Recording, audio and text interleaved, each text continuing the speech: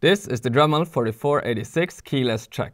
The keyless chuck is attached at the front of the Dremel and replaces the collet and collet nut. The big advantage of the keyless chuck is that it can use all bits that are smaller than 1/8 of an inch. So we no longer need to search for the right size collet for those bits that has a smaller shank size. To attach the keyless chuck to our Dremel, we press down the shaft lock button and simply screw on the keyless chuck. After screwing for a while, the teeth of the chuck will start closing. We want the hole in the center to be just a little bit bigger than the shank of the bit. So if we are using a 1/8 inch bit, I'm going to leave it like this. Insert the bit and tighten the chuck. If we are using a tiny drill bit, we want to make the hole really small before inserting the bit. This will help it to properly center itself. Or this will happen.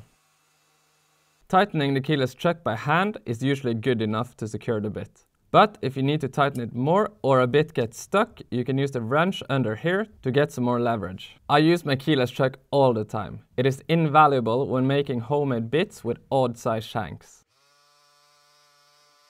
When doing a lot of drilling, the keyless chuck also comes in handy. In this drill bit set, there are 7 different shank sizes, but usually we only have 4 different collet sizes, which can make it hard to find the right collet for each drill bit. But the keyless chuck can take them all.